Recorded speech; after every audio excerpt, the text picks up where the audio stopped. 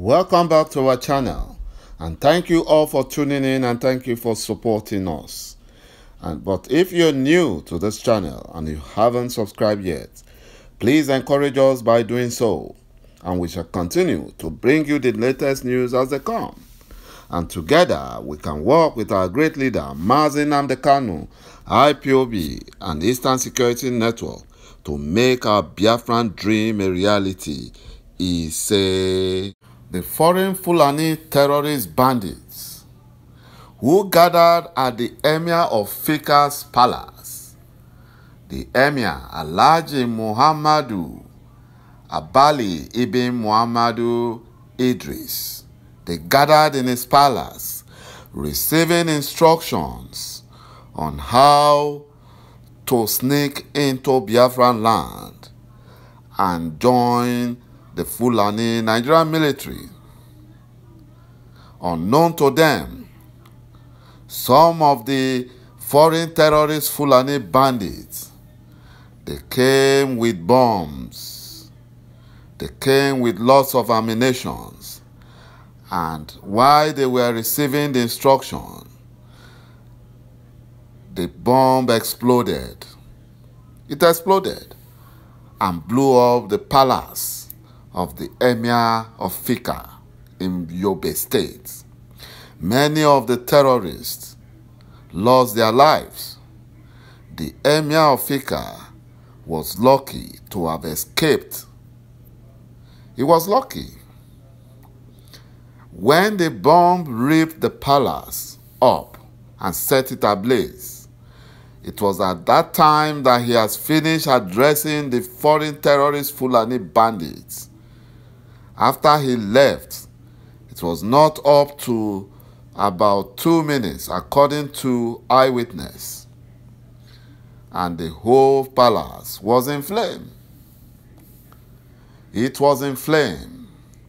The whole palace of the Emir of Fika was in flame.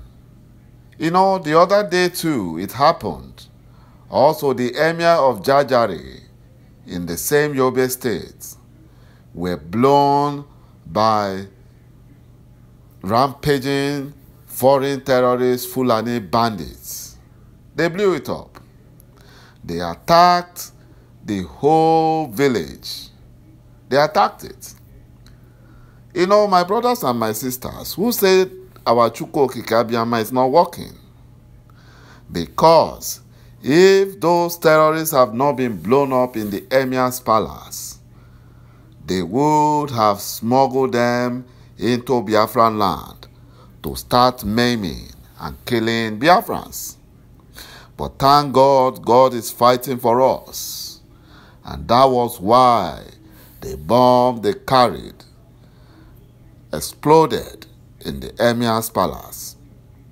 You know, they have been threatening to blow up Biafra land if the Southeast governors and other Biafran governors refuse to, reverse the open grazing ban.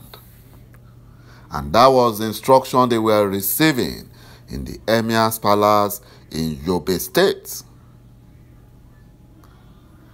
You know, the YOBE governor, also a Fulani, his name, Mai Malabuni, has expressed sadness over the fire incidents which occurred on Monday at the palace of the Emir of Fika, Alhaji Muhammadu Abali ibn Muhammadu Idris. The governor, in a statement by his spokesman, Mama Muhammad, said the fire has caused a great loss to the emirate and to the entire state and the Fulanization agenda. They thank God that the Emir escaped.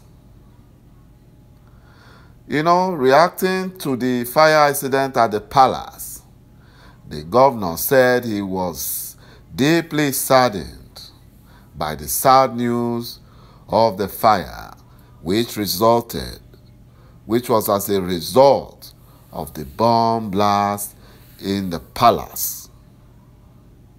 You know, However, they were all consoled and gave thanks to their God that the emir escaped. My brothers and my sisters, you see that God is fighting for us. He's fighting for us. And they said that they are worried that the residents of the Emirates no longer feel safe. You know, they want to make Biafra unsafe. Their own land also. They are now feeling unsafe. How can they allow the foreign terrorist Fulanis to come into their palace with bombs?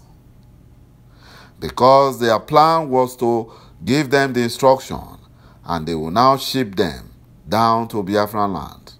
But unfortunately, our God made the bomb to rip, to blow, and it ripped the whole palace up. He blew it up. He blew it up. You know, our Niger Delta brothers are supporting Biafrans. They are supporting Biafrans, even though some of them claim that they are not. But majority of them are supporting Biafrans. Niger Delta leaders, they slammed the Fulani Nigerian government about their derogatory statements when they said that Biafrans or the Igbos are like a dot in a circle, which was a statement made by Buhari impostor in their Range Arise TV interview. They also slammed the Fulani Nigerian government that claimed that the Niger Delta leaders promised the Fulani that they won't allow Igbo access to the sea if the 5 southeast states become Biafra. According to the Niger Delta leaders, which included Asari Dokubo and Ankyo Briggs, Dr. Dan Pedro Obaseki, Mr. Tony Nadi, Lieutenant Colonel Tony Inyam, retired, Rear Admiral Yanga, retired, amongst others. They said the statement shows the hatred which the Fulani have for the Igbo. The group also said that the Niger Delta tie with Igbo remains ever strong. They said it remains ever strong, and they have blood heritage with Igbo. They want the Fulani government to stop playing the ethnic game by hitting the heads of Niger Delta against Igbo, like they did in 1966, because this time around, it will not work. It will not work.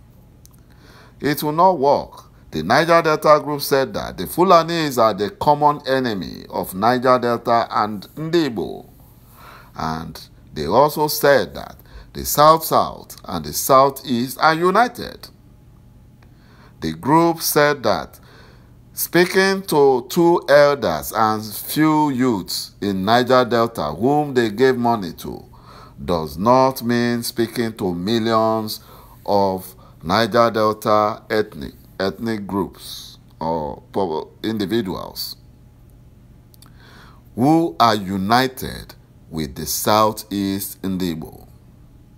The group also said that there was no such promise from the Niger Delta to the Fulani Nigerian government, and that the bond between Igbo and Niger Delta cannot be shaken by the mischief of the Fulani presidency, who are trying to create suspicion in the minds of the leaders of Southeast and South-South.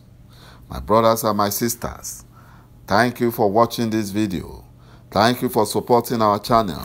Please watch out for the next, and bye-bye for now.